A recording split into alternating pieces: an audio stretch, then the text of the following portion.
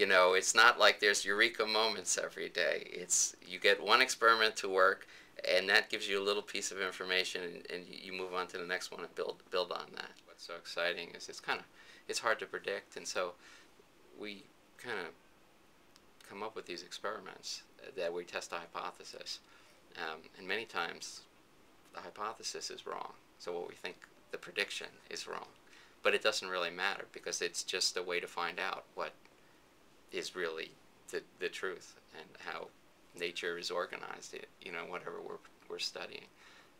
And if we design the experiment right, we still find out the answer regardless of whether it's one that we predicted ahead of time or not. Taking care of patients is always great because it really kept a perspective as to what the purpose of all this is.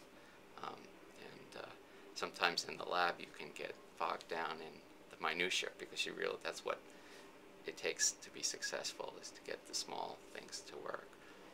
But it's always good to keep the big picture in mind. The exciting thing about research is you never know what's going to happen next.